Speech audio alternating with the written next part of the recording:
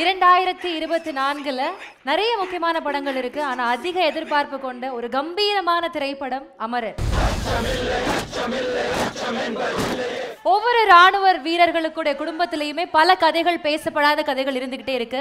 பல உணர்வுகள் இருக்கு. கோபம், கொந்தளிப்பு, அன்பு, நேசம், பாசம்னு சொல்லிட்டே போகலாம். मेजर मुकुंद वरदराजन की पत्नी श्रीमती इंदु मुकुंद. அப்படி பேசப்படாத ஒரு முக்கியமான கதை தான் இந்த அமரன்.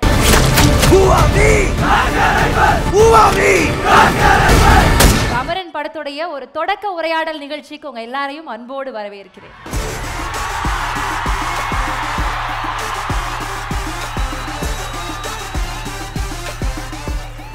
இப்போ உங்களுக்காக அமரன் தொடக்க உரையாடல் ஒரு ஏவி உங்களுக்காக காத்துக்கிறேன்.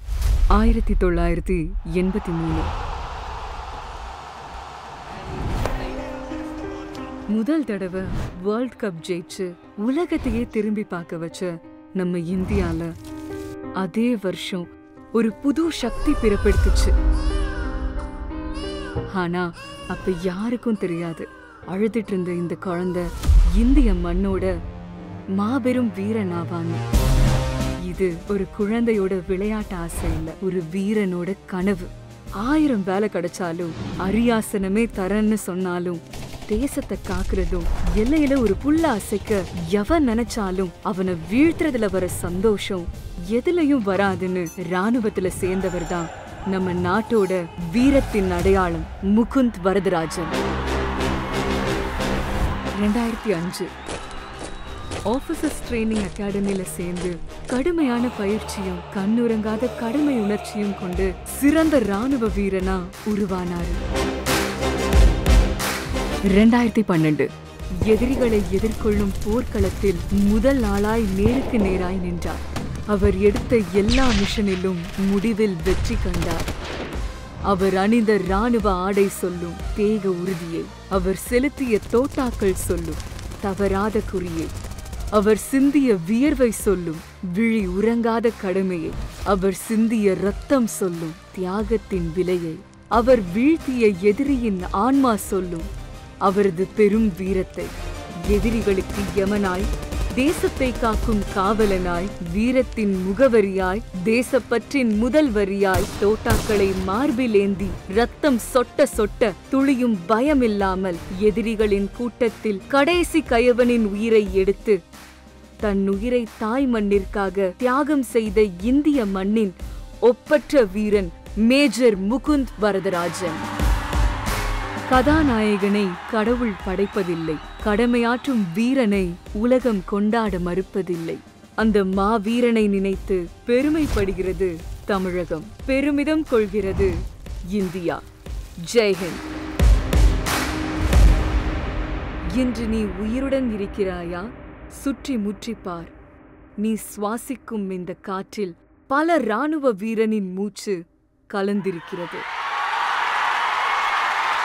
இந்த வீடியோ பார்த்து எத்தனை பேருக்கு கூஸ் பம்ஸ் வந்துச்சுன்னு எனக்கு தெரியல, ஆனால் எனக்கு அது ஃபீல் ஆச்சு. கூப்பிடலாமா? அமரன் திரைப்படத்துடைய இயக்குனர் முதல்ல அழைக்கலாம் ராஜ்குமார் பெரியசாமி அவர்கள். அடுத்தபடியாக கதையின் நாயகி சாய் பல்லவி அவர்கள்.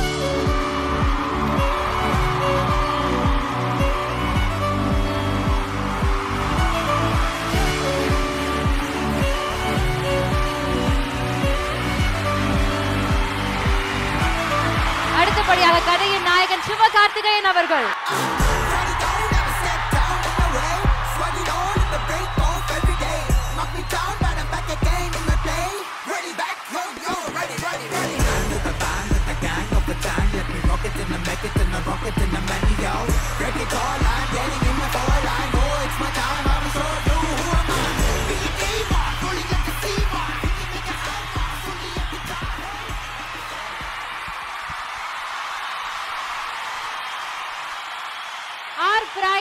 பத்மஸ்ரீ டாக்டர் கமல் ஹாசன் அவர்களை அன்போடு அழைக்கிறோம்.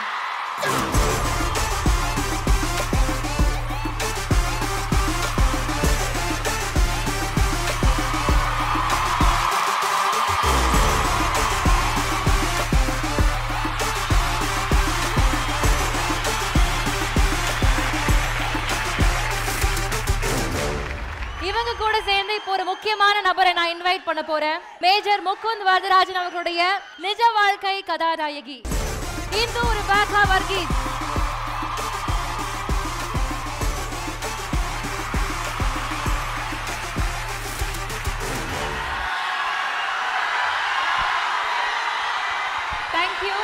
Thank you so much. இப்போ நாங்க ஆரம்பிக்கலாமா? Thank you. Kamal sir, thank you so much. 65 ஆண்டுகள் சார் சினிமால எவ்வளவு காதல் எவ்வளவு நேசம் வச்சிருக்கீங்க எங்க எல்லாருக்குமே தெரியுது. First of all congrats. அதுக்கு ரொம்ப பெருமையா இருக்கு. உங்களை மாதிரி ஒரு மனிதர் வந்து எங்களுடைய துறையில இருக்காங்க, எங்க கூட இருக்காங்க, எங்களுக்காக இருக்கிறாங்க அப்படின்றப்போ ரொம்ப ரொம்ப சந்தோஷம் சார். அமரன், எல்லாருக்குமே பல கேள்வி இருக்கு சார். நாங்கெல்லாம் பயங்கர எக்ஸைட்டடா இருக்கோம். இன்ஃபேக்ட் ஒரு இயக்குனரா, ஒரு நடிகரா, ஒரு தயாரிப்பாளரா பல கதைகள் நீங்க கேட்டிருப்பீங்க. ஆனா அமரன் எதனால அதை சூஸ் பண்ணீங்க சார்? இதை நான் பண்ணணும் அப்படின்ற முடிவு எதுக்காக சார்? கடமை, கண்ணியம், கட்டுப்பாடு, குருதி புனல், சத்யா, அந்த வரிசையில் அடுத்த அமரனா? அந்த வரிசையில் சொல்ல முடியாது. வணக்கம், வணக்கம், அனைவருக்கும் வணக்கம். கடமை, கண்ணியம், கட்டுப்பாடு, குருதி புனல் இதெல்லாம் புனை கதைகள். இது அது அல்ல. இது நிஜம், நமக்காக நிகழ்ந்த நிஜம். இந்த கதை ஏன் இப்படி போச்சு அப்படின்னு கேட்கவே முடியாது. இதுதான் கதை. இதை தாங்கிக்க முடிஞ்சா தாங்கிக்குங்க அப்படிங்கிறது தான். இந்த கதையின் கிளைமேக்ஸை முதல்ல கேட்டவங்க இவங்க தான். நம்ம அதுக்கப்புறம் அவங்களுக்கு பதக்கம் கொடுத்தோம், போஸ்டுமஸ்லி பல மரியாதைகள் செய்தோம். ஆனால் இந்த வீரருக்கு நிகரான வீரம் வீட்லேயும் இருக்கணும். ஆமாம், அதை பற்றியதும் கூட இந்த கதை. அந்த நிஜம் அது எல்லா தாய்மார்களுக்கும் புரியும், எல்லா மனிதனுக்கும் புரியும். ஆனால் இது வித்தியாசமான கதை. இந்த கதையை நீங்கள் சூஸ் பண்ணதுக்கு ரொம்ப ரொம்ப ரொம்ப நன்றி சார். இந்த கதையை நாங்கள் சூஸ் பண்ணோன்னெலாம் சொல்ல முடியாது. இது நிகழ்ந்து விட்டது. நாங்கள் இதை கண்டெடுத்ததில் பெருமை கொள்கிறோம், அவ்வளோதான். இது என்னமோ இது எங்களுக்கு பங்கு என்னன்னா இது இந்த கடமையை செய்திருக்கிறோம் என்னும் பங்கு தான் சார். அந்த கண்டெடுத்தல் அப்படின்ற ஒரு விஷயம் சார் சொன்னாங்க. எப்படி கண்டெடுத்தீங்க? நீங்கள் வந்து இந்து மேம் கிட்ட பேசின உடனே உங்களுக்கு அந்த ஒரு ஸ்பார்க் வந்துச்சு அப்படின்னு நாங்கள் கேள்விப்பட்டோம். என்ன இருந்துச்சு அந்த கான்வர்சேஷனில் உங்களை வந்து இந்த படம் எடுக்கிறதுக்கு அந்த உந்துதலாக இருந்த விஷயம் என்ன சார்? முதல்ல எல்லாருக்கும் வணக்கம். இவ்வளோ பேர் இந்த விழாவுக்கு வந்தது ரொம்ப நன்றி. கமல் சாருக்கு வணக்கம், மேடையில் இருக்கிறவங்க எல்லாருக்கும் வணக்கம். அதாவது ஃபைண்டிங் யுவர் ஃபில்ம் அப்படின்னு சொல்லுவாங்க. ஃபஸ்ட்டு வந்து ஒரு இது இது இது பற்றின தகவல்கள் இருந்துச்சு, இதை பற்றின மெட்டீரியல்ஸ் எல்லாம் இருந்துச்சு, பப்ளிக் டொமைனில் இருந்தது, ஒரு புக்கில் ஒரு சாப்டராக இருந்துச்சு, இப்படி நிறையா இருந்தது. பட் ஸ்டில் இது ஒரு திரைப்படம் ஆகிறதுக்கு இது எங்கே தொடங்குது, இது எப்படி முடியுது, இதோட கரு என்ன அப்படிங்கிறது வந்து கிடைக்காம இருக்கும்போது நான் ஒரு வாட்டி உங்களை மீட் பண்ணேன். த டே ஐ மெட் her, I think that day I found the film. அன்றைக்கி தான் வந்து ஓகே இது இது இது எவ்வளோ பெரிய ஜேர்னி, இது எவ்வளோ சோல்ஃபுல்லான ஒரு ஜேர்னி அப்படிங்கிறது வந்து தெரிஞ்சது. இப்போ அமரன் அப்படின்னா ஒரு வார் ஃபில்மாக இருக்குமா, ஒரு சோல்ஜரோட ஜேர்னியாக இருக்குமா, இப்படி எல்லா ஃபில்மும் தான் அது. But Amaran is primarily love story. அது வந்து ஒரு மனைவிக்கு கணவன் மீது இருக்கிற ஒரு காதல், வீரனுக்கு வந்து கண்ட்ரி மேலே இருக்கிற ஆர் தன்னோட ஜாப் மேலே இருக்கிற அந்த பேஷன் மேலே இருக்கிற ஒரு செல்ஃப்லெஸ் லவ், இந்த கிரேட்டர் லவ்னு சொல்லுவாங்கள்ல, அந்த மாதிரியான ஒரு லவ் ஸ்டோரி. ஸோ இதை எப்படி வேணாலும் அர்த்தம் பண்ணிக்கலாம். But the films journey started with her, with that one meeting. அப்படி தான் இது ஸ்கிரிப்டாக மாறுச்சு. அதுக்கப்புறம் தான் அதுக்கு ஸ்க்ரீன் பிளேவே பண்ணீங்க. Okay, very nice. இப்போ வந்து கதையெல்லாம் சூஸ் பண்ணிட்டாங்க எஸ்கே சார். இது ஒரு மிலிட்ரி படம். துப்பாக்கியோட கனம் எப்படி இருக்கு?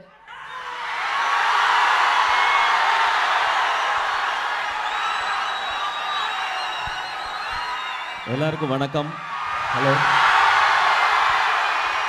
நன்றி உங்களோட அன்புக்கும் கரகோஷத்துக்கும். துப்பாக்கி எப்போவுமே ரொம்ப ரொம்ப கனமானது. அதை கரெக்டாக ஹேண்டில் பண்ணணும். அதை வந்து முடிஞ்ச அளவுக்கு சிரத்தை எடுத்து மொத்த டீமும் பண்ணியிருக்கோன்னு நினைக்கிறேன். அதை தாண்டி எங்களுக்கு அந்த தைரியத்தை மொத்தமாக கொடுக்கறதுக்கு எங்களுக்கு உலக நாயகன் இருக்கார். ஸோ சார் சொன்ன மாதிரி இந்த கதையை நான் அப்படி தான் யோசிக்கிறேன். இந்த கதையை நான் தேர்ந்தெடுத்ததா யோசிக்கல. இந்த கதை என்ன தேர்ந்தெடுத்திருக்குன்னு தான் நினைக்கிறேன். ஏன்னா என்னை பொறுத்த வரைக்கும் மேஜர் முகுந்த் வரதராஜன் அப்படின்றவர் ஒரு சூப்பர் ஹீரோ. அவருடைய நிஜ கதையை, அவர் வாழ்ந்த வாழ்க்கையை திரையில் சொல்கிறதுக்கு எனக்கு கொடுக்கப்பட்டிருக்க ஒரு வாய்ப்பு. எல்லா படமும் சின்சியராக செய்வோம். இந்த படம் வந்து எவ்வளவுக்கு எவ்வளோ அந்த சின்சியாரிட்டியும் தாண்டி என்ன கொடுக்க முடியுமோ அதை கொடுத்து பண்ண வேண்டிய பொறுப்பு இருக்குது. ஏன்னா ஒரு 2 பேர் அவங்க வாழ்ந்த வாழ்க்கை. ஒன்று வந்து மேஜர் முகுந்த் வரதராஜன் அவர்கள், இன்னொன்று இந்து மேம். இவங்க வாழ்க்கையே இதில் நம்ம ஸ்க்ரீனில் சொல்ல போகிறோன்னும் போது அது பெரிய பொறுப்பாக ஆரம்பத்தில் உணர்ந்தேன். அதை வந்து ரொம்ப சின்சியராக பண்ணுறதுக்கான எல்லா முயற்சியும் பண்ணியிருக்கோம். அது எப்படி இருக்குன்னு நீங்கள் பார்த்து தான் சொல்லணும். எனக்கு இந்த படத்தை பற்றி இன்னும் நிறைய சொல்கிறதுக்கு இருக்குது. பட் அது இப்போ வந்து அமரன் இன்ட்ரோடக்ஷன் இருக்கிறதுனால இது இந்த இன்ட்ரோடக்ஷன் லெவல்லே இருக்கட்டும்னு நான் யோசிக்கிறேன். Okay, thank you. Sai Pallavi ma'am, இப்போ நீங்கள்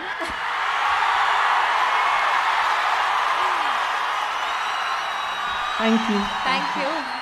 இந்து மேமை நீங்கள் முதல்ல மீட் பண்ணியிருப்பீங்கல்ல, இவங்களுடைய கேரக்டர் தான் நம்ம ப்ளே பண்ண போகிறோம். இப்போ வந்து ஒரு படத்துக்கு இந்த கேரக்டர் அப்படின்னு சொல்லிட்டாங்கன்னா அது யாருன்னே தெரியாத ஒரு ஆள், அது அந்த டிரெக்டருடைய உருவமாக இருக்கும். ஆனால் இந்துவை தான் நீங்கள் வந்து ரெப்ரசென்ட் பண்ண போகிறீங்க, அவங்களுடைய கேரக்டரை வாழ போகிறீங்க. அப்படின்றப்போ என்னெல்லாம் அவங்க கிட்ட இருந்து எடுத்துக்கிட்டீங்க, அவங்க கிட்ட இருந்த கான்வர்சேஷன் எப்படி இருந்துச்சு, முதல் உரையாடல் எப்படிப்பட்டதாக இருந்துச்சு?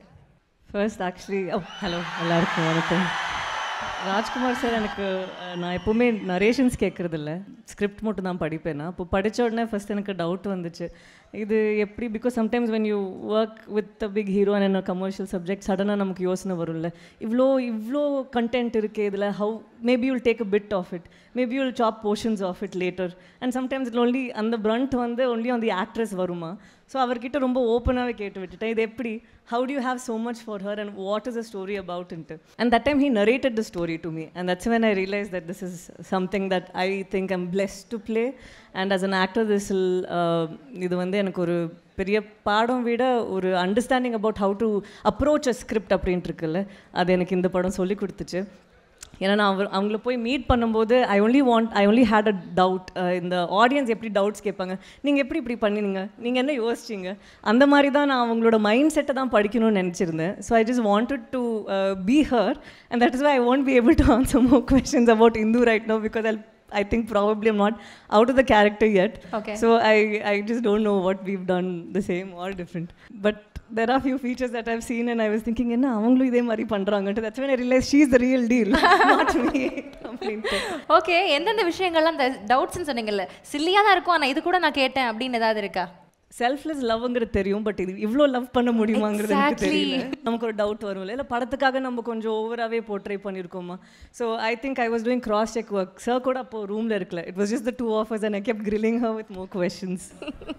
ஓகே இந்து, உங்ககிட்ட வந்து ஃபர்ஸ்ட் சொல்லியிருப்பாங்கல்ல, இது நம்ம பண்ண போகிறோம், ஒரு படமாக எடுக்க போகிறோம், first told you it's your husband story அப்படின்றப்போ வாட் ஜஸ்ட் ஃப்ளாஷ்ட் யுவர் மைண்ட்? முதல்ல இது சொல்லணும், என்னோட தமிழ் ரொம்ப it's not good at all, but I'll try my best.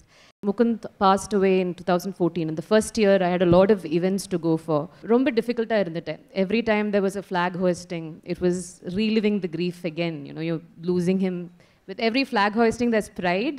Nanu romba dukko irundhutte. So it was just standing there, holding on to it. It was very hard the first 2 years. Appo na oru mudivu eduthitten, I'll stop. I can't do this. Konjo family paakano. I have to be there for my daughter. I can't always be wallowing in, you know, grief. I have to be there for her. Appo na stop panniten. So when sir came and talked to me about the movie, Mukund was a huge movie fan. The Kamal Haasan sir romba pidikkum Mukund ka. The Anbe Shiva movie lines epro he'll keep quoting. So the first thing that went to my head is, oh, Mukund would be so excited about this. You know, the first thing is if he's somewhere and he's hearing this, he'd be really excited about it. Second was, I think na the mudu eduthanalum I had guilt. 8 years I've not done anything, I've not put his name back, I've not talked about him on screen. And when Barka da tandoru modale oru interview irundappo avanga kettite, do you think people will remember him? Appo na sollite, it's a family, we will remember him because he's ours, the rest it's their responsibility, they can do it. And adu konju slight, for the 8 years I was thinking about it. I said, na konju na panano, I have to do something also. So when sir came and talked to me, I found that as an opportunity. Almost like the universe is telling me, maybe it's time for you to do something more for him. So this is solely for Mukund. So one, I knew he was happy. Two, I found this as a place where this is the time I can bring him back to life. for me, for relive those moments for my family, for me, even though it's hard for all of us. So again, bittersweet. Randu irukku, sandosham irukku, dukkam irukku, and a lot of pride as well. So I am sure wherever he is smiling and he's excited, and I'm sitting right beside his heroes, so I'm sure he's very excited wherever he is about this. Beautiful, beautiful. Sorry to interrupt. இப்போ அவங்க பேசும்போதே உங்களுக்கு கேட்டிருக்கும், அவங்க முகுந்த் வந்து இப்போ present tense வச்சு இப்போ முகுந்த் பார்த்துட்டு இருக்காங்க. ஃப்ரம் தட் டே இப்போ வரைக்கும் that is how she things Mukund around right no, and this is how heat feel right no. This is how. So I think that is something, I think that's beyond selfless love. You just proved it right here. Oh my God. I just love him. I think that's just how you love. Very nice. உங்களுடைய அன்பின் வெளிப்பாடு ரொம்ப நல்லா இருக்கு. அவர் சொல்ற ஏதாவது ஒரு particular வார்த்தை உங்களுக்கு கேக்குதா இப்போ? Every time there's a challenge, there's always one thing he used to say, you're Mukund's wife. Wow. You're Mukund's bharya. How can you do anything different? You have to be strong at this point of time. So that, I think, always, whenever I have a tough time, I think I'm his wife. I better do this right. So it works that way. Oh my God. Okay. Shivana. Uniform அப்படின்றது உங்களுக்கு வந்து புதுசு கிடையாது. அப்பா வந்து ஒரு police officer, நீங்கள் ஒரு படத்தில் போலீஸ் ஆஃபீஸர் நடிச்சிருக்கீங்க. ஆனால் ராணுவ மிடுக்கு அப்படின்றது புதுசு. அந்த ஒரு உணர்வை கொண்டு வர்றதுக்கு வந்து மெனக்கெடல் நிறையவே இருந்திருக்கு அப்படின்னு கேள்விப்பட்டோம். அதை எப்படி கொண்டு வந்தீங்க? இந்த கதை எப்படியாவது பண்ணிடணும்னு நினச்சதுக்கு இன்னொரு முக்கியமான காரணமும் நீங்கள் சொன்னது தான். சின்ன வயசுலேருந்து யூனிஃபார்மை டெய்லி பார்த்து வளர்ந்த ஒரு பையன் நான். கலர் மேபி வித்தியாசம் இருக்கலாம், பட் பொறுப்பு ஒன்று தான். கிட்டத்தட்ட நான் இந்த படம் கதை கேட்டதுக்கப்புறமும் இந்த ஜேர்னி அப்பையும் நான் வந்து நிறைய சிமிலாரிட்டிஸ் என்னுடைய அப்பாவுக்கும் முகுந்த் சாருக்கும் நான் நிறைய சிமிலாரிட்டிஸ் பார்த்தேன். கதை கேட்கும்போது எனக்கு அது இருந்தது. அது எனக்கு இப்போ படம் வந்ததுக்கப்புறம் நான் எந்தெந்த இடம்னு என்னால் சொல்ல முடியும், இப்போ அதை என்னால் சொல்ல முடியல. அதுவும் ஒரு மிக மிக முக்கியமான காரணம் இந்த படம் எப்படியாவது பண்ணிடணும்னு நினச்சதுக்கு. பட் இந்த படம் ஒத்துக்கும் போதே நான் இவர்கிட்ட நெக்ஸ்ட் டே நான் பண்ணுறேன்னு சொல்லும் பொழுதே தெரிஞ்சிருச்சு இது வந்து சும்மா போய் ஷூட்டிங் பண்ணிட்டு வர்ற படம் இல்லை அப்படின்னு சொல்லி. ஏன்னா நான் என்னுடைய ஸ்ட்ரென்த்ஸ்ன்னு சில விஷயங்கள் இருக்குது, அது எல்லாத்தையும் தூக்கி ஓரம் வச்சுட்டு வேறு ஒன்றா மாறி இந்த படத்துக்குள்ளே போகணும். அப்படி போனால் மட்டும்தான் இதுக்கு நம்ம செய்கிற ஒரு ஜஸ்டிஸ். பட் அதை தாண்டி இந்த கதை ஒரு பெரிய இன்ஸ்பைரிங் ஸ்டோரி. இந்த படம் பார்க்கும்போது செம்ம இன்ஸ்பைரிங்காக இருக்கும். நம்ம என்ன வேலையில் இருந்தாலும் சரி, நம்ம வேலையை எப்படி செய்யணுன்றது அந்த இன்ஸ்பிரேஷன் கதை கேட்கும்போதே கிடச்சிது. ஸோ அந்த யூனிஃபார்மை போட்டு நிற்கணும் அப்படின்றது வந்து அதுக்கு ப்ரிப்பேர் ஆக வேண்டியது. அந்த நாளுக்காக நான் வெயிட் பண்ணி தான் பண்ணேன். அது ரொம்ப முன்னாடியே ஆரம்பிச்சிட்டோம் இதோட ப்ராசஸை. எனக்கு இது வரைக்கும் அந்த மாதிரியான ஒரு ஒர்க் அவுட்டோ இல்லை டயட்டிங்கோ அதெல்லாம் எனக்கு பழக்கம் இல்லை. ஆனால் அந்த யூனிஃபார்மை போட்டு நிற்கும்போது, ஏன்னா ஒரு பக்கம் வந்து இந்த கதைக்கு கரெக்டாக இருக்கணும்னு ஒன்று, இன்னொரு பக்கம் இந்த படத்தையோ ஃபோட்டோவையோ ஃபுட்டேஜையோ சார் பார்ப்பாங்கன்னு ஒரு பக்கம் வேறு இருக்குது. ஸோ இந்த ரெண்டையும் வந்து கரெக்டாக இது பண்ணணுன்றது. ஏன்னா எனக்கு இதுக்கு முன்னாடி சார் வந்து என்னுடைய படம் பார்த்துருக்காங்களான்னு தெரியல. பார்த்துருக்கீங்களா சார்? இல்லை சார், இல்லைனாலும் இப்போ பார்த்தாக வேண்டிய கட்டாயம் ஆயிடுச்சு. ஸோ அதனால் இதெல்லாம் மைண்டில் இருக்குது. ஏன்னா சார் வந்து எது பண்ணாலும் அதை கரெக்டாக பண்ணக்கூடியவங்க. இப்போ அவங்க தயாரிப்புலேருந்து வருதுன்னும் போது அவங்களுக்கு நிறைய எக்ஸ்பெக்டேஷன் இருக்கும் இல்லையா, இந்த கதை எப்படி இருக்கணும்னு சொல்லி. இதுவும் இருக்குது, இந்த கேரக்டர் ரியல் கேரக்டர். ஏன்னா அவங்க கூட வேலை பார்த்தவங்களாம் இந்த படத்தை கவனிப்பாங்க, ரியல் மிலிட்ரி மேன்லாம் இந்த படத்தை பார்ப்பாங்க. ஸோ இதெல்லாம் மைண்டில் ஓடிட்டே இருந்தது. இது வந்து ஷூட்டிங் அப்போ மட்டும் இல்லை, இப்போ ஷூட்டிங் தாண்டியும் அந்த டிசிப்ளின் ஒட்டிக்கிச்சுன்னு நான் நம்புகிறேன். நான் உண்மையிலே சொல்கிறேன், ஃபஸ்ட் டே அந்த யூனிஃபார்ம் போட்டு ஃபஸ்ட்டு ஷாட் எடுத்து முடித்தோடனே எனக்கு வந்து ஃபஸ்ட்டு தோணுது செம்ம கெத்தாக இருந்தது எனக்கு. நான் வந்து எல்லா டைமும் சம்டைம்ஸ் வந்து தேட்டரில் படம் ரிலீஸ் ஆகி நம்மளை ஆடியன்ஸ் கை தட்டும்போது எனக்கு வந்து நம்மளும் ஹீரோவாக இருக்கோம்ல அப்படின்னு தோணும் எனக்கு. இந்த படத்தில் தான் ஃபஸ்ட்டு ஷாட் முடிஞ்சோடனே ஹீரோடா அப்படின்னு தோணுச்சு எனக்கு. ஏன்னா என் செஸ்ட்டில் அந்த நேம் இருக்குது. நான் முகுந்த்ன்ற நேமோடு போய் அங்கே நிற்கும்போது வந்து அது ஒரு ரியல் லொக்கேஷன்லேயே ஷூட் பண்ணோம். சுற்றி மிலிட்ரி மேன். அதில் ஒரு பர்டிகுலர் ஷாட், டீசரில் வர ஷாட் இருக்குல்ல, ஹூஆவி அப்படின்னு கேட்குற அந்த போர்ஷன் இருக்குல்ல, அதோட சிங்கிள் ஷாட் எடுத்து முடித்தோடனே அங்கே சுற்றி இருக்க அவ்வளோ மிலிட்ரி மேனும் வந்து கை தட்டினாங்க. அதுக்கப்புறம் எங்களுக்கு நீங்கள் தமிழில் நிறையா பேசுனீங்க, எங்களுக்கு அந்த லாங்குவேஜ் புரியல, இருந்தாலும் எங்களுக்கு கூஸ் பம்ப்ஸ் அப்படின்னு சொல்லி சொன்னாங்க. ஸோ இதெல்லாம் ரொம்ப ரொம்ப இன்ஸ்பைரிங்காக இருந்தது எனக்கு. இது எல்லாத்தையும் ஆடியன்ஸ்க்கு கரெக்டாக கடத்தணுன்றது தான் நாங்கள் எடுத்துகிட்ட முயற்சின்னு நினைக்கிறேன். ஸோ நான் கஷ்டப்பட்டு ஒர்க் அவுட் பண்ணலாம் நான் சொல்லவே மாட்டேன். நான் ரொம்ப என்ஜாய் அப்படி தான் பண்ணணும். அதை ரொம்ப என்ஜாய் பண்ணுவேன். ஏன்னா ஆர்மி பீப்புள் அவங்க அங்கே காஷ்மீர்லேயோ இல்லை எங்கேனாலும் சரி, அவங்க படுற கஷ்டத்தை பார்க்கும்பொழுது நம்ம பண்ணது ஒன்றுமே இல்லை அப்படி தான் தோணுது அது. பட் அதுக்கு ஜஸ்டிஸ் பண்ணியிருக்கோன்னு நான் நம்புகிறேன். சாய் பல்லவியும் அதை ரொம்ப ரொம்ப சூப்பராக பண்ணியிருக்கிறாங்க. இந்து ரெபேக்கா வர்கீஸா வந்து இப்போ நம்மலாம் சொல்லுவோம்ல இந்த கேரக்டராக வாழ்ந்திருக்கோம் அப்படின்னு சொல்லி, பட் வெரி சின்சியராக சொல்லணும், நான் அவங்க அப்படி வாழ்ந்திருக்காங்க. ஏன்னா அவங்கள எனக்கு ஃபஸ்ட்டு பார்க்கும்பொழுது அவங்களையும் அவங்க டாக்டர் அர்ஷியாவையும் நான் ஃபஸ்ட்டு மீட் பண்ணேன். நான் அதிகம் பேசலை, ஏன்னா எனக்கு பர்சனலாக இருந்தது. எனக்கு எங்கள் அம்மா பார்க்குற மாதிரி என் அக்காவை பார்க்குற மாதிரி இருந்தது அவங்கள ஃபஸ்ட்டு பார்க்கும்பொழுது. இது யார் நடிக்க போகிறான்னு எனக்கு தெரியாது. அப்புறமா ஒரு நாள் ரொம்ப நாள் கழித்து தான் ராஜ்குமார் சொன்னார் இந்த மாதிரி சாய் பல்லவி நடிக்கிறாங்கன்னு சொல்லி. சூப்பர், அதுக்கு மேலே என்ன வேணும், இப்படி ஒரு கேரக்டர், இப்படி ஒரு ஆர்டிஸ்ட், இது போதுமே அப்படின்றதான் தோணுச்சு. ஸோ எல்லோரும் அந்த கேரக்டருக்கு கரெக்டாக இருந்திருக்கோன்னு நான் நம்புகிறேன். ஏன் இந்துவையும் அவங்க மகளையும் பார்க்குறப்போ உங்கள் அம்மா அவங்க அக்கா பார்க்குற மாதிரி தோணுச்சு? ஏன்? ஆமாம், என் அப்பாவும் டியூட்டியில் இருக்கும்போது இறந்தவர் தான். அவர் வார்க்கு போல் ஃபைட் பண்ணல, பட் அந்த ஒர்க் ப்ரெஷர், ஸோ டியூட்டியில் இருக்கும்போதே இறந்து போனவர். சடனாக ஒரு நாள் வந்து இனிமேலேருந்து உங்களுக்கு அப்பா இல்லை அப்படின்னு சொல்லியாச்சு. ஸோ நான், அம்மா, அக்கா இப்படி தான் எங்கள் லைஃப் இருந்தது. எங்கள் அப்பாவுக்கு 50 வயசு, ஆனால் அர்ஷியாவுக்கு வந்து அவங்க அப்பா மேபி 30 இயர்ஸ் ஓல்டுன்னு நினைக்கிறேன் அவர் அந்த டைம். அப்போது வேறு எந்த கஷ்டத்தினாலும் சமாளிச்சிடலாம், நம்ம இந்த ஒருத்தர் இல்லைன்ற கஷ்டத்தை சமாளிக்கிறது இருக்குல்ல, அது ரொம்ப டஃப். அதனால் நான் அவங்கள்ட்ட நிறையா பேசிக்கல. ஸோ இவ்வளோ ஸ்ட்ராங்காக இருக்காங்கல்ல இவங்கள்ட்ட இருந்து இதையும் நம்ம கற்றுக்கணும். நம்ம இன்றைக்கி வரைக்கும் வந்து அதையே நினச்சிட்டே இருக்கோம், அதை தாண்டி போகிறதுக்கு அவங்கள்ட்ட இருக்கிற நல்ல விஷயங்களை எடுத்துக்கணும், இந்த மாதிரி நிறையா மைண்டில் ஓடிச்சு. ஸோ இந்த மாதிரி நிறையா எனக்கு சம்மந்தம் இருக்குது. நான் இந்த படத்தை இப்போ என் அம்மாக்கும் அக்காவுக்கும் காட்டுறதுக்கு வெயிட் பண்ணிகிட்ருக்கேன். ராஜ்குமார் சார், உங்கள்கிட்ட ஒரு கேள்வி. எல்லாருக்குமே தெரிஞ்ச ஒரு கதையாக இருக்குது முகுந்த் அவர்களுடைய வாழ்க்கையில் என்ன நடந்துச்சு அப்படின்ட்டு. ஒரு தெரிந்த கதையை ஒரு திரைப்படமாக எடுத்துகிட்டு கொண்டு போகணும், ஆனால் அதை எங்கள் எல்லாரும் எக்ஸைட் பண்ணுற மாதிரி நீங்கள் எடுக்கணும் அப்படின்றப்போ அது எவ்வளோ சேலஞ்சிங்காக இருந்தது உங்களுக்கு? ஃபர்ஸ்ட் ஆஃப் ஆல் இந்த படத்தை சூஸ் பண்ணும்போது எனக்கு ஒரு பெரிய ரெஸ்பான்சிபிலிட்டியாக பட்டுச்சு. ஏன்னா முதல்ல வந்து நம்ம வந்து இந்தியன் ஆர்மிக்குன்னு ஒரு கோட்பாடு இருக்குது. I think the best organised ஒரு டீம், ஒரு ஸ்ட்ரக்சர் அப்படின்னா இந்தியன் ஆர்மியை சொல்லலாம். ஸோ அதை நம்ம முதல்ல ரெப்ரசன்ட் பண்ண போகிறோம். அப்போது நம்ம இதில் என்ன மாதிரி களத்தை சொல்ல போகிறோம் அப்படிங்கிறது ரொம்ப முக்கியம். ஸோ ஒரு ஒரு ஒரு இன்டென்ஸ் கான்ஃப்ளிக்ட் இருக்கிற ஒரு ஜோனில் ஒரு ஆர்மியோடைய வேலை என்னவாக இருக்குது, அதில் அவங்க மக்களை எப்படி பார்க்கணும், ஸோ ஆர்மியோட பங்கு அங்கே என்னவாக இருக்குங்கிறது ரொம்ப பெரிய, அதை நம்ம கரெக்டாக ப்ரொஜெக்ட் பண்ணணுங்கிறதே ஒரு பெரிய ரெஸ்பான்சிபிலிட்டியாக இருந்தது. இது ஒரு பக்கம். இதுக்கப்புறம் ஒரு உன்னதமான ஒரு ரிலேஷன்ஷிப் இதில் வந்து இப்போ இவங்க இங்கே வந்ததுக்கு ஒரு ரீசன் இருக்குல்ல, இது ரொம்ப ரொம்ப முக்கியமான ஒரு கதாபாத்திரங்கிறதுனால தான் நம்ம இவங்களை இன்றைக்கி இங்கே வச்சு பேசிகிட்டு இருக்கோம். ஸோ இந்த ரிலேஷன்ஷிப்பையுமே அதான் அவங்களோட ஒரு இன்டர்வியூவில் கூட நான் படித்தேன். ஒரு பக்கம் முகுந்த் வாஸ் ஃபைட்டிங் ஒரு வார், அது ப்ராக்ஸி வார்னு சொல்லலாம். அப்படின்னா இவங்க ஃபேமிலியோட ஒரு வார் இருந்தது, அப்புறம் தனிமையாக லோன்லினஸோட ஒரு வார், இப்போ அவங்க ஷீ இஸ் சர்வைவிங். இப்போ இது எல்லாமே இதை பேலன்ஸ் பண்ணின ஒரு கதையாக இருக்கணும். ஸோ அந்த ரெஸ்பான்சிபிலிட்டி தான் எனக்கு ரொம்ப பெருசாக இருந்தது.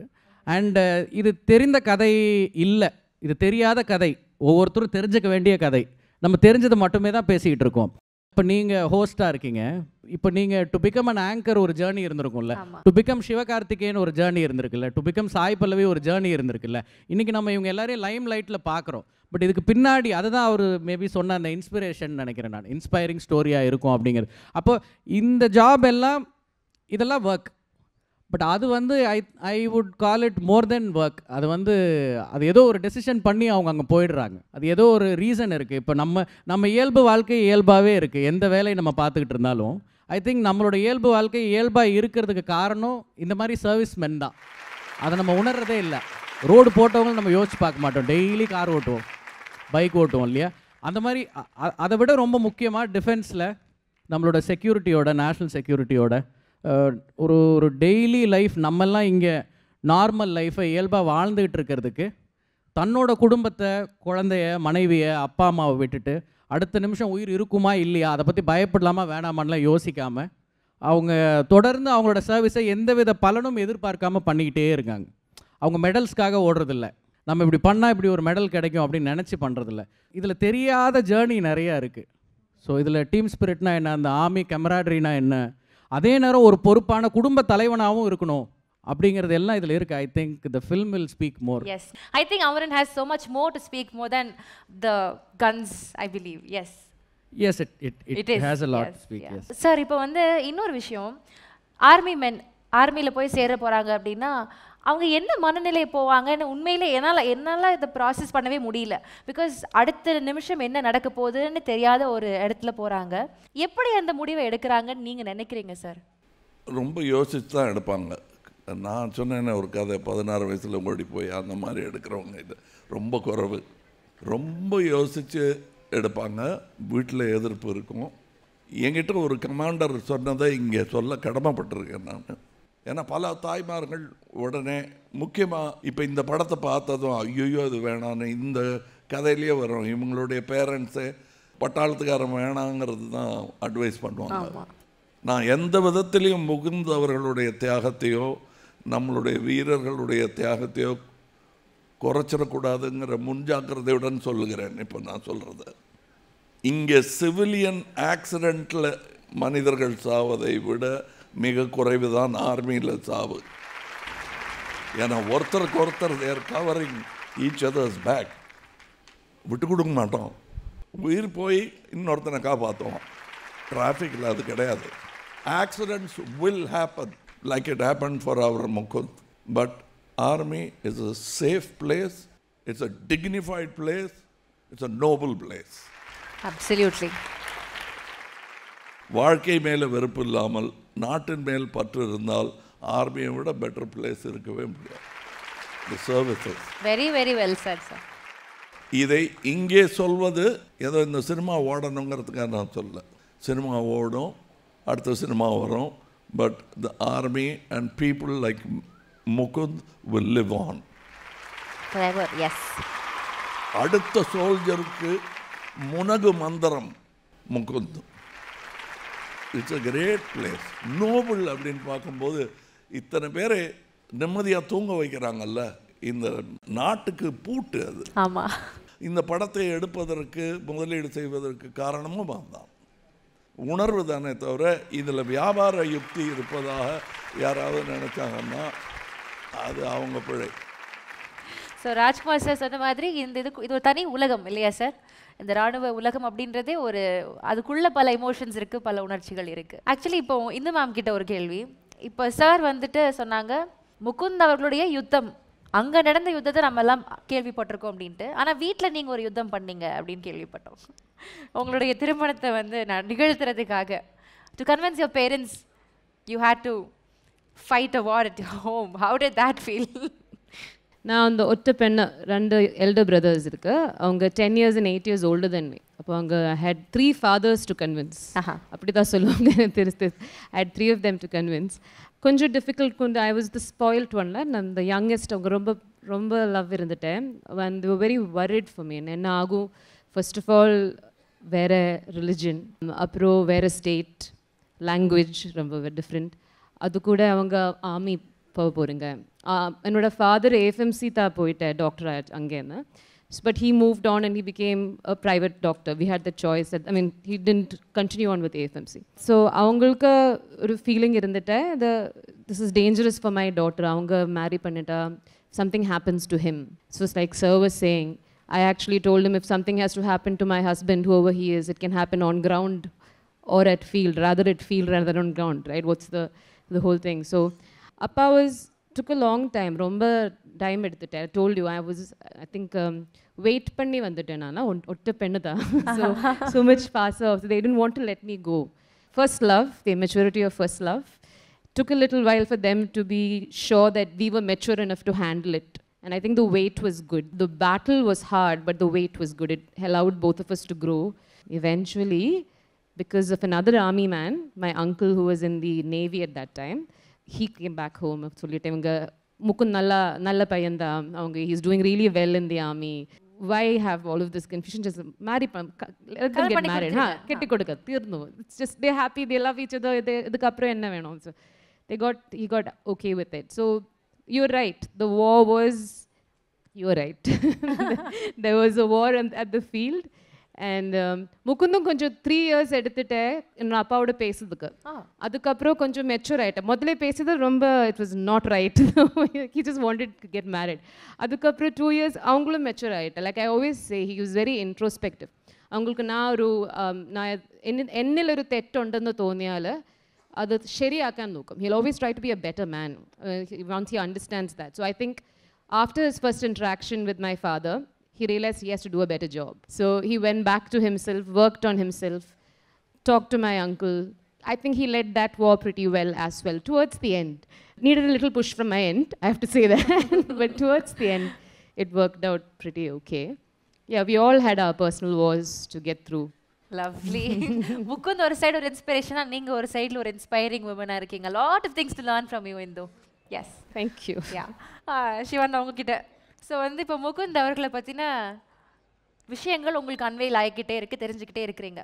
என்னெல்லாம் ஆச்சரியங்கள் விரிஞ்சிச்சு உங்களுக்குள்ள? விரிந்த ஆச்சரியங்கள் என்ன? ஆக்சுவலாக இது சொல்ல நினைக்கிறேன். அவர் வந்து ஃபஸ்ட்டு கதை சொல்லணும்னு சொல்லி வந்தார் ராஜ்குமார் சார். அப்போ அவர் வந்து நான் ஒரு ஆர்மி பேஸ்ட் ஃபிலிம் வச்சுருக்கேன் அப்படின்னு சொன்னார். எனக்கு நிறைய ஐடியாஸ், இது இந்த மாதிரி இருக்கும், இந்த மாதிரி இருக்கும், இந்த மாதிரி. அவர் எந்த கதை பண்ணாலும் என்கிட்ட டிஸ்கஸ் பண்ணுவார். அவருடைய ஃபஸ்ட் ஃபிலிமில் இருந்து அவர் வச்சுருக்க மோஸ்ட் ஆஃப் த ஸ்டோரிஸ் எனக்கு தெரியும். ஸோ இந்த படம் எப்படி இருக்குன்னு கேட்கலான்னு சொல்லி இந்த கதை கேட்கும் பொழுது நமக்கு ஆர்மின்னா ஒரு ஐடியா இருக்குல்ல, அது எல்லாத்தையுமே உடைக்கிற மாதிரி இந்த படம் இருந்துச்சு.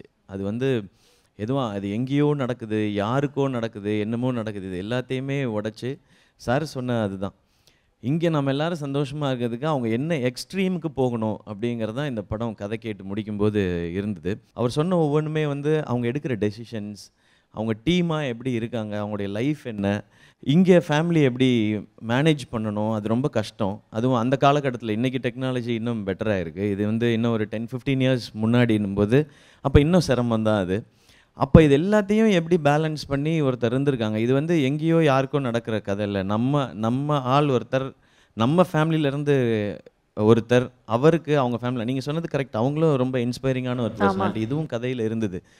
ஒருத்தருக்கு ஒருத்தர் எப்படி சப்போர்ட் பண்ணணும் ஒரு வேலையில் அப்படின்றதெல்லாம். ஏன்னா இன்றைக்கி வந்து நம்ம எல்லோரும் ரொம்ப கம்ஃபர்டபுளான ஒரு இடத்துல இருக்கோம். இப்படி இருக்கும் பொழுதே வீட்டுக்குள்ளே வந்து நிறையா சண்டை போட்டுக்கிறோம் ஈஸியாக. பட் இவ்வளோ டஃப்பான ஒரு ஜாபில் இருக்கவர் வந்து கரெக்டாக அண்டர்ஸ்டாண்ட் பண்ணி, அவரும் வந்து அவ்வளோ தூரத்தில் இருந்தாலும் இவங்களுக்கான அட்டென்ஷனை கொடுத்துன்றது, இந்த மாதிரி நிறையா இன்ஸ்பிரேஷன் இந்த கதைக்குள்ளே இருக்குது.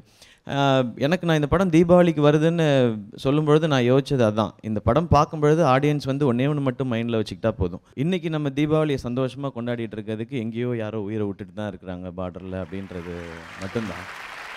அதை இந்த படம் ரொம்ப தெளிவாக உணர்த்தும். இது வந்து வெறும் சண்டை, ஒரு 2 பேர் சண்டை போட்டுக்கிட்டாங்க, ஒருத்தர் இன்னொருத்தரை கொண்டாங்க, அது இல்லவே இல்லை. அது ஒவ்வொரு மனிதனுடைய உணர்வு, இவங்க 2 பேருடைய வாழ்க்கை, இவங்களை சுற்றி இருக்க கேரக்டர்ஸோட வாழ்க்கை, இது அத்தனையும் இது நடந்த உண்மையை அப்படியே சொல்கிறோம் அப்படின்றது மட்டும்தான். இது எல்லாமே இந்த கதையில் நான் கேட்டேன். எனக்கு அவர் கதை சொல்லி முடித்தோன்னே நான் உடனே ஓகே சொல்லலை, நான் நாளைக்கு சொல்லவா அப்படின்னு சொல்லி கேட்டேன் நான். ஏன்னா நான் எப்போவுமே ஒரு கதை கேட்ட உடனே நான் டெசிஷன் எடுக்க மாட்டேன், எஸ் நோ ரெண்டுமே உடனே சொல்லவே மாட்டேன் நான். பட் இந்த கதை மட்டும் என்னை அன்றைக்கி நைட்டு தூங்கவே விடலை. எனக்கு நிறையா தாட்ஸ், இவர் எப்படி, இந்த ஃபேமிலி இப்போ எப்படி இருக்காங்க, நம்ம ஃபேமிலி எப்படி இருந்தோன்னு சொல்லி என்னை ரொம்ப டிஸ்டர்ப் பண்ணிடுச்சு இந்த கதை. நான் அவர்கிட்ட நெக்ஸ்ட் டேவே கூப்பிட்டு நான் இந்த படம் எப்படியாவது பண்ணணும் அப்படின்னு நான் சொல்லிட்டேன் நான். அதுதான் இந்த கதை ஏற்படுத்திய தாக்கம். ஸோ அமரன் வந்து ஒரு இராணுவ வீரனின் வாழ்க்கையை பதிவு பண்ணுற படம், போரை பதிவு பண்ணுற படம் இல்லை, வாழ்க்கை அவருடைய அனைத்தையும் பதிவு பண்ணுற படமாக இது இருக்கு. சாய் பல்லவி மேம், இப்போ இந்துவா இந்த கேள்வி நான் உங்ககிட்ட கேட்குறேன். இந்துவா நீங்கள் இருக்கிறீங்க அப்படின்னா முகுந்த் கிட்ட எந்த கேள்வி நீங்கள் கேட்கணும்னு ஆசைப்படுவீங்க? இதை நான் எப்படியாவது முகுந்த் கிட்ட கேட்டிருப்பேன், when I am Hindu I would definitely ask this to him அப்படின்னா என்னவா இருக்கும்? ஃபோனை ஃப்ரெண்டு மாதிரி இங்கே பார்க்குறாங்க. ஆமாம், நீங்கள் எல்லா கொஷனுக்கு ஏன்ப்பா நிஜ இந்துவை பார்க்குறீங்க? இல்லை, இப்போ நீங்கள் கேட்ட கேள்வி கூட முகுந்த் எங்கேயாவது பதில் கொடுத்தா நல்லாயிருக்கும் அப்படின்னு தான் இருக்குது. I think she has every conversation with him in every situation. I think Dev grown up together and sometimes long distance ரிலேஷன்ஷிப்பில் I think wheel develop that feeling. No, அவங்க என் கூட இருக்காங்க, நம்ம இப்படி பேசிகிட்டு இருக்கோன்ட்டு. அண்ட் இட்ஸ் பிகம் ஒரு வே ஆஃப் லைஃப்னு நான் நினைக்கிறேன். ஸோ ஒரு விஷயத்துக்கு போய் பேசணுன்ட்டு இல்லை, எப்போவுமே ஒரு உரையாடல் நடந்துட்டு தான் இருக்கு. Lovely lovely. இப்போ வந்து முகுந்த் அவர்களுடைய காதல், வீரம், தியாகம், இந்த 3ல் எது உங்களுக்கு வந்து ரொம்ப பிடித்த ஒரு விஷயம், இல்லைன்னா ஆச்சரியப்படுத்தின ஒரு விஷயம் என்னவா இருக்கும்? ஒரு பேட்ரியாட்டிசம். அவர் எந்த அளவுக்கு நம்ம new ways in which we have to protect, new ways in which will have to eliminate some sort of trouble நமக்கு வர்றதுக்கு, ஐ திங்க் அந்த ஒரு தாட் இருக்குல்ல. ஏன்னா எப்போவுமே as I think from what I've seen இந்த ஃபிலிம், சம்டைம்ஸ் வீல் சே அவங்க senior சொல்கிறத நம்ம பண்ணணும் அந்த மாதிரி இருக்குல்ல. But there are few people who will go beyond that and say இல்லை, let's do this and then let's make it work. I think he had that in him and he had that flame. And but I think his love for the nation and for army was so much that they would think that this is the right voice that's coming out of this person. So that's how I feel about it. I might be wrong, so just say it. Okay. So that's how I think I love him for what he has for army. Lovely. ஒவ்வொருத்தங்களும் என்னை ஆச்சரியப்படுத்துறீங்க, உங்களுடைய பதில்கள் எல்லாம் அப்படி இருக்கு. S Kamal sir, kernel Vinod அவர்கள் வந்து இந்த படத்துக்கு மிகப்பெரிய ஒரு support system. S. So what kind of support அவர் வந்து இந்த படத்தில் கொடுத்துருக்காரு? We can hear it from you. நான் படம் பார்த்த போது அப்பா நல்ல வேளை ஆர்மியை தப்பாக ரெப்ரசன்ட் பண்ணல அப்படிங்கிற ஒரு எனக்கு ஒரு பதட்டமே இருக்கும் எப்போவுமே. அது நீங்கள் காரணமாக இருந்தவர். மற்றபடி அதை ஸ்பாட்டில் இருந்து அனுபவித்தவங்க இவங்க 2 பேர் தான். நம்ம இப்போ வெஸ்டர்ன் ஃபிலிம்ஸ் பார்க்குறோம், அதெல்லாம் இந்த மாதிரி ஒரு எக்ஸ்பர்ட்ஸு வந்து உக்காந்துருப்பாங்க. இப்போ பேட்டன்னு ஒரு படம் பார்க்குறோம், அது மாதிரிலாம் தமிழில் எடுக்கலையேங்கிற வருத்தமெல்லாம் எனக்கு உண்டு. தின் ரெட் லைன் ஒரு படம் அதில் எவ்வளோ ரிசர்ச் பண்ணுறாங்க நடிகர்களும் சரி, இயக்குநர்கள், டெக்னீஷியன்ஸ் எல்லாருமே. இதில் நாங்கள் வந்து ஸ்டண்ட்டு வந்து கொஞ்சம் ஜாக்கிரதையாக பண்ணுங்க, சினிமா ஸ்டண்ட் மாதிரி வந்துடக்கூடாதுன்னெலாம் சொல்லி தான் நான் அனுப்பிச்சேன். ஆனால் அதை நிகழ்த்து காட்டுவதற்கு இராணுவமே எங்களுக்கு துணையாக இருந்தது. அதில் முன்னோடியாக இருந்தது கர்னல். Must be thanked. ஏன்னா அவருக்கும் என்னளவு பதட்டமும் அச்சமும் இருந்திருக்கும், எங்கள் ஆர்மியை இவங்க தப்பாக ரெப்ரசன்ட் பண்ணிடக்கூடாதுங்கிறதுக்காக. அதனால் டிக்கு போட்டுக்கிட்டு இன்ட்டு போடுறதெல்லாம் கரெக்டாக பண்ணியிருப்பாருன்னு நானும் நம்புறீங்க. எஸ். அவரோட பேர் வந்து kernel Saravana Vinod. Is actually X kernel. அவர் இது மாதிரி ஒரு படம் பண்ணுறோன்னு அவராக தேடி ஆஃபீஸ்க்கு வந்தார். அவர் வந்து ஹீஸ் முகுந்த் சாருக்கு அவர் ஒரு 2-3 வருஷம் senior, one of the senior பேச்சஸில் இருந்தவர். So he hurt it and he came himself, he வாலண்டியர்ட் himself. இப்போ இந்த மாதிரி படம் பண்ணுறதுக்கு சில ஸ்பெசிஃபிக் பெர்மிஷன்ஸ் எடுக்க வேண்டியிருக்கு. இப்போ மினிஸ்ட்ரி ஆஃப் டிஃபென்ஸ்னு இருக்குது, இந்தியன் ஆர்மி ADGPA இருக்குது. அவங்ககிட்டலாம் நம்ம ஸ்கிரிப்டை சப்மிட் பண்ணி அவங்க வந்து அந்த ஸ்கிரிப்டை படித்து பார்த்து அப்ரூவ் பண்ணதுக்கு அப்புறம் தான் இதை படமாகவே ஆக்க முடியும். ஸோ அந்த நெசசரி பெர்மிஷன்ஸ் எல்லாம் கோ த்ரூ பண்ணி அவங்க ரொம்ப ஹாப்பியாக ரொம்ப சந்தோஷமாக ஸ்கிரிப்டை அப்ரூவ் பண்ணாங்க. ஸோ அந்த ப்ராசஸில் தொடங்கி அந்த கதையில் வரக்கூடிய எக்ஸாக்ட் ஆக்சுவல் லொக்கேஷன்ஸ், அந்த இடங்களில் அந்தந்த இடத்துல இந்த கான்ஃப்ளிக்ட் எங்கே இருக்குது, இந்த பெட்டாலியன்ஸோட ஒர்க் நேச்சர் எப்படி இருக்குது. இன்ஃபேக்ட் முகுந்த் சார் இருந்த அவர் இப்போ இருக்கிற கம்பெனி கமாண்டர்ஸ் இருந்து ஆப்ரேட் பண்ணக்கூடிய அதே ரூமில், அதே கம்பெனியில், அதே ஹெட் குவார்ட்டர்ஸில். ஸோ இந்த மாதிரி ஒரு சூழ்நிலையில் இத்தனை பேர் போய் அங்கே பாதுகாப்பாக இருந்து ஒரு ஷூட்டிங்கை முடிச்சுட்டு வரதே ஒரு சவாலான விஷயம்னு நான் நினைக்கிறேன். ஸோ அதுக்கு வந்து கர்னல் சரவண வினோத் அவருடைய பங்களிப்பு வந்து ரொம்ப பெருசு. அதுக்கு நன்றிலாம் சொல்ல முடியாது. அது அவரோட உணர்வு. அவர் ஆர்மிலேருந்து ரிட்டையர் ஆகிட்டார். ரிட்டையர் ஆனதுக்கப்புறமா அவருடைய உணர்வு, ஐ திங்க் அந்த உணர்வு தான். இப்போ தேர் very responsible and there very helping. அவங்களுக்கு வந்து ஸ்ட்ரேஞ்சர்ஸு, தெரிஞ்சவங்க தெரியாதவங்களாம் கிடையாது. அவங்ககிட்ட நீங்கள் ஒரு வழி கேட்டிங்கன்னா அவங்களே வந்து அந்த இடத்துக்கு வந்து இறக்கி விட்டுட்டு பாதுகாப்பாக விட்டுப்போம். அவங்க ஆஃப் டியூட்டியில் இருக்கும்போது. இன்னொரு விஷயம் நீங்கள் கவனிச்சிங்கன்னா, ஒரு இராணுவ வீரர் இருக்கிற தெருவில் ரவுடியூசம் குறைவாக இருக்கும். Okay okay. நான் இராணுவ வீரர்னு காட்டிக்க மாட்டாங்க, ஆனால் தேவையான போது முன்னாடி வந்துடுவாங்க. எல்லைக்கு மட்டும் இல்லை, எங்கும் காவல். ஸோ அவருடைய பங்களிப்பு வந்து அந்த ஆக்சுவல் லொக்கேஷன்ஸ் மட்டும் இல்லை, அதுக்கு ட்ரைனிங்க்கு, இப்போ சிவகார்த்திகேயனுக்கு ட்ரைனிங்க்கு தேவையான ஆட்களை அறிமுகப்படுத்துறதுலேருந்து ரியல் வெப்பன்ஸ். அவர் இப்போ ட்ரெய்லரில் இந்த ஒரு சிங்கிள் ஷாட்டில் ஸ்டாரிங் சிவகார்த்திகேயன் போட்டு சுட்டுட்டே வராரு இல்லையா, அது வந்து ரியல் வெப்பன். அவர் ஃபயர் பண்ணுறது எல்லாமே ரியல் வெப்பன்ஸ் தான். அவர் ஏற்கனவே துப்பாக்கிலாம் பிடிச்சிட்டாரு, நெஜ துப்பாக்கி எல்லாமே. இந்த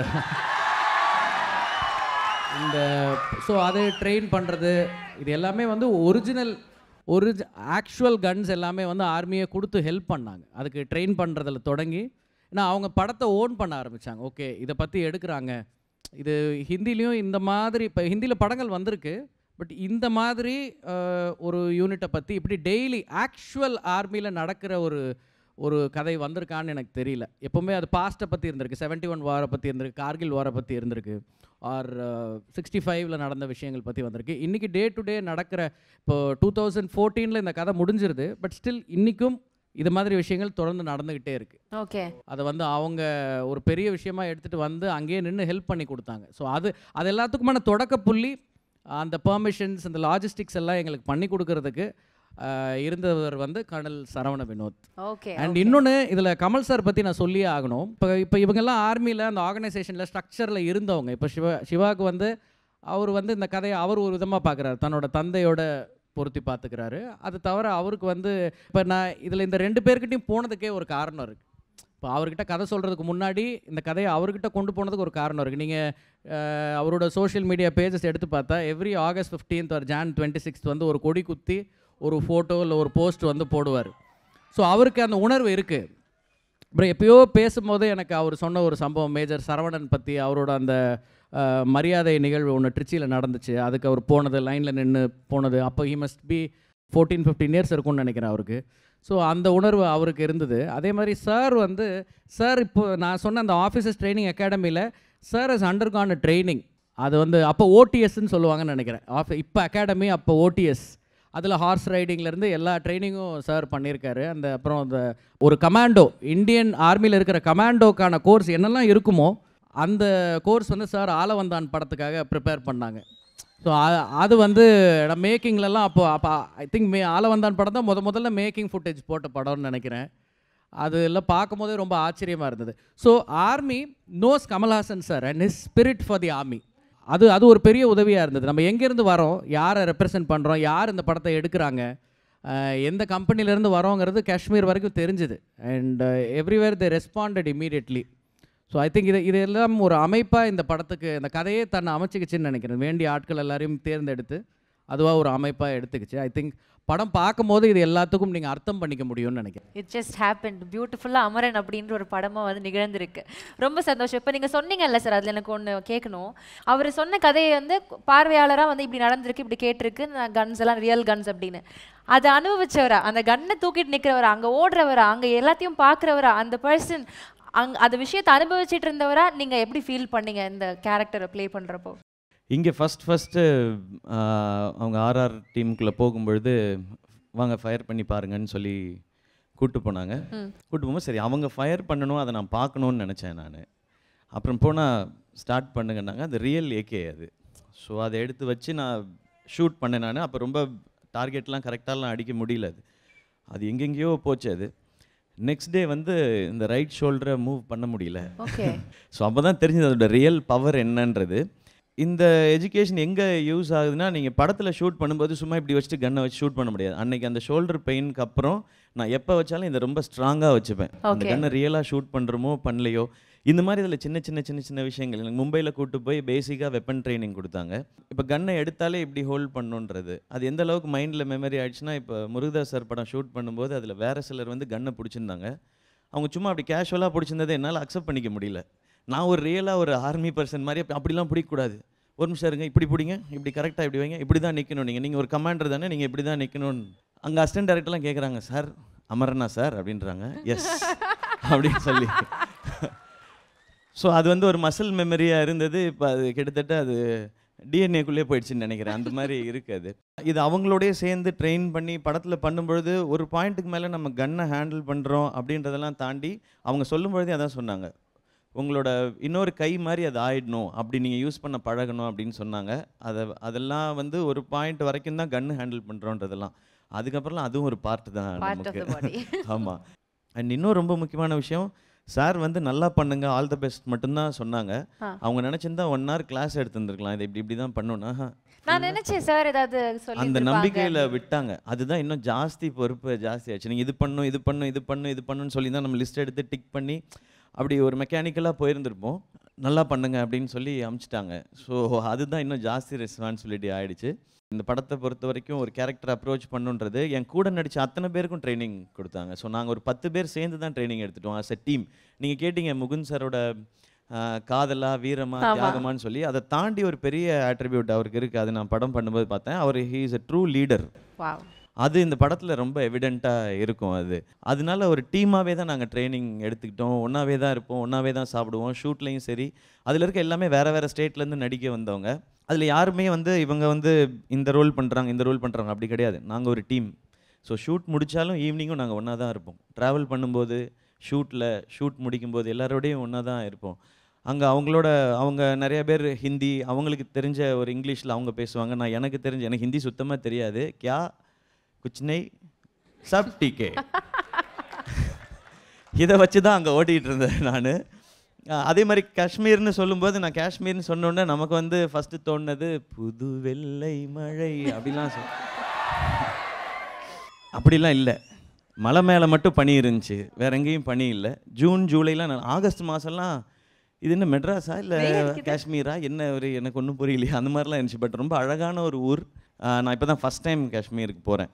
அந்த டெரெயினில் ஷூட் பண்ணுறதே ரொம்ப டஃப்பான ஒரு ப்ராசஸாக தான் இருந்துச்சு. அது டீமாக எல்லாருக்கும் அண்ட் சாய் கேமராமேன் அவராக இருக்கட்டும் அண்ட் அவங்க டீமாக இருக்கட்டும் எல்லோரும் சேர்ந்து தான் இதை பண்ணியிருக்கோன்னு தான் நான் பிலீவ் பண்ணுறேன். ஸோ இந்த படம் நிறையா கற்றுக் கொடுத்துருக்கு. அது இந்த படத்தை தாண்டியும் எனக்கு லைஃப் லாங் பயன்படுற மாதிரி நிறையா விஷயங்களை சொல்லி கொடுத்துருக்கு. அது துப்பாக்கி ஹேண்டில் பண்ணுறது உட்பட. ஓகே. ஸோ எல்லாருடைய கொலாபரேட்டிவ் ஒர்க் அமரன் அப்படின்றது தெரியுது. கமல் சார் தயாரிப்புக்கு யாரெல்லாம் அவங்க கூட இணைந்துக்கிட்டாங்க சார்? டீம்னு சொல்லிட்டு இருந்தாரு. எப்படி ஆர்மியில் நிறையா பேர் ரகசியமாக பின்னாடி வேலை பார்த்துட்டு இருக்காங்களோ இதுக்கு பின்னாடி நிறைய டீம் இருக்குது. முக்கியமாக ராஜ்கமல் ஃபிலிம்ஸ்னு சொல்கிறது வந்து ஒரு 4 எழுத்து மாதிரி இருக்கும், 5 எழுத்து மாதிரி இருக்கும். பட் அதுக்கு பின்னாடி உழைத்து விட்டு சென்றவர்கள், இன்றும் உழைத்து கொண்டிருப்பவர்கள். இப்போ கிட்டத்தட்ட 50 படங்களை நெருங்கி விட்டது ராஜ்கமல். இதுக்கெல்லாம் பின்னாடி உழைப்பு இருக்குது. அதில் முக்கியமாக இந்த படத்தை பொறுத்தவரையிலும் மகேந்திரன் அவர்கள்.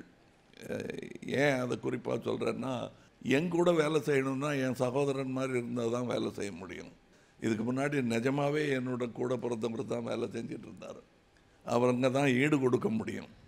என்னுடைய ஆர்வத்தை கட்டுப்படுத்தவும் கூடாது, ஆனால் அதை ஜாக்கிரதையாக பார்த்துக்கிட்டும் இருக்கணும். ஏன்னா நஷ்டத்தில் முடிஞ்சிடாமல் இருக்கிறதுக்கான எல்லா பாதுகாப்பையும் அவர்கள் நல்க வேண்டி இருக்கும். அப்படி பல படங்களாக இப்போ என் கூட செஞ்சிட்ருக்கிறவர் வந்து மகேந்திரன் அவர்கள். அவருக்கு என்னன்னா இன்னொரு போஸ்ட்டுக்கு வந்திருக்கார். அவர் என்னுடைய சகோதரருடைய போஸ்ட்டை அவர் கொடுத்துருக்கீங்க. ப்ரொடியூசர் போஸ்ட்டை நான் அவருக்கு கொடுத்தேங்கிறத விட இதுதான் நிஜம். இதுக்கப்புறம் நான் வந்து கணக்கு பார்க்குறதோ அல்லது கரெக்டாக போகுதான்னு கேட்க வேண்டிய அவசியமே கிடையாது. உறவு அப்படின்னு ஆன மாதிரி அது ஆயிடுச்சு. அதனால் கணக்கெல்லாம் அவர் பார்ப்பார். என் பேராசையெல்லாம் நான் சொல்லிக்கிட்டே இருப்பேன். அதை நிகழ்த்தி காட்ட வேண்டியது இவங்களோட. அதில் என்ன இடைஞ்சல் வந்தாலும் அதை எங்கிட்ட கொண்டு வர்றது, வென்ற பின் வந்து செய்தி சொல்லுவாங்க. கம்பராமாயணத்தில் வர்ற அந்த கண்டேன் சீதை தான். சீதைன்னா ராமர் பதறிடுவாரா, அப்புறம் என்னாச்சுன்னு நான் ஃபஸ்ட்டு நல்ல செய்தியை சொல்லிடணும். கண்டேன் அப்படின்னா பார்த்துட்டாருன்னா அதுக்கப்புறம் சீதையை சொல்லிக்கலாங்கிற மாதிரி எனக்கு வர்ற செய்திகள் எல்லாம் நல்லவை முதலில் வரும். அது எப்படி நல்லதாச்சுங்கிற கதையை அப்புறமா நிதானமாக சொல்லுவாங்க. அது மாதிரி நல்ல கதைகள் நிறைய கேட்டிருக்கேன். அதில் ஒரு கதை தான் இந்த அமரன் படம் நிறைவு பெற்ற கதையும். இவர் ஒன்று சொன்னார், என்கிட்ட ஒன்றுமே சொல்லலைன்னு. சில பேர்கிட்ட சொல்லாமல் இருக்கிறது பெட்ரு. ஏன்னா அவங்க கண்ணை பார்த்தா தெரியும் நேர்மை இருக்குன்னு, அவங்க பார்த்துவாங்க. இவர்கிட்ட நான் வந்து உங்கள் படம் மாதிரி பார்த்துங்கன்னு தான் சொன்னேன். நான் நிறைய பிரச்சனைகள் வரும், எல்லா படத்துலேயும் பிரச்சனைகள் இருக்கும். இது உங்கள் படம் மாதிரி பார்த்துங்கன்னு சொல்லிவிட்டு நான் ஒதுங்கிட்டேன். 2 நாள் வந்திருப்பேன். நான் தயாரித்து இயக்கும் படத்துலேயும் ரொம்ப வந்து எங்கள் பிரதர் வரமாட்டார் செட்டுக்கு. என்ன சந்தேகமாக இருக்கா இந்த படம் சரியாக பண்ணுறேன் நானும் கேட்டுருவேன். நான் அதனால் தள்ளி இருந்து தான் பார்த்துட்ருப்போம். அந்த நல்ல பழக்கம்தான் நான் இவங்களுக்கு எக்ஸ்டெண்ட் பண்ணி கொடுத்துருக்கீங்க. Into the world of Amaran ஒரு ஏவி ஒன்று பார்த்துடலாமா? நம்ம கடந்து போய்டும் அந்த பேப்பரில் படிச்சுட்டு ஒரு நியூஸை. அப்போ வந்து நான் பார்த்த ஒரு விஷயம், ஐ திங்க் ஏதோ ஒரு டெலிவிஷன் சேனலில், When terror struck the valley, these brave men stood up and evacuate a village in time. If Mukund was here today, he would have taken that award with a lot of pride and a lot of happiness. So all I could think about at that point of time was, you're doing this for him, so be proud. இதில் வந்து ஒரு பெரிய ஒரு soulful journey இதுக்குள்ளே இருக்குது. இது வந்து டெஃபினட்டாக இந்த கதையை சொல்லும். இது வந்து இது ஒரு படமாக பண்ணணும். மேலே ரிசர்ச் பண்ணும்போது இதில் இருக்கிற களம் இருக்குல்ல, இந்த களம், இவர் ஒர்க் பண்ணுற ஒரு பர்டிகுலர் ரெஜிமெண்ட், அதுக்கப்புறம் இவர் பர்மனெண்ட்டாக ஃபைனலி போய் இருந்த ரெஜிமெண்ட், அதுக்குன்னு ஒரு கேரக்டர் இருக்குது. ஸோ மெனி திங்ஸ் வருது. இது ஒரு ஹீரோவை பற்றின படம். சோல்ஜருக்கு ஒரு ட்ரிபியூட்டாக ஒரு ஓட் மாதிரி பண்ணும்போது சிவாஸ் பண்ணால் எப்படி இருக்கும், சிவகார்த்திகேயன் பண்ணால் எப்படி இருக்கும்.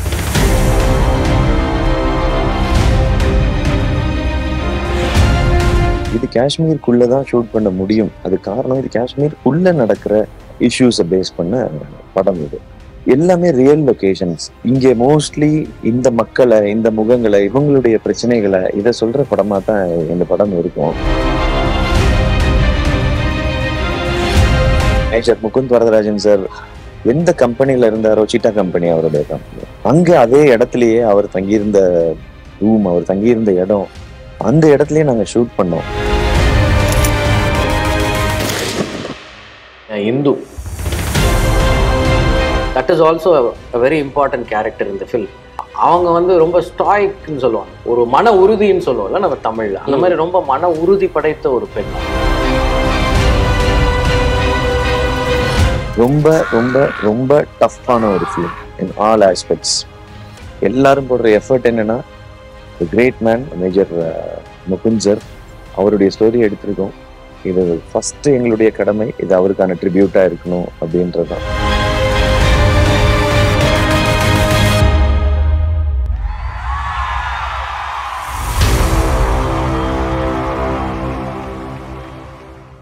Yes. Thank you so much. Thank you.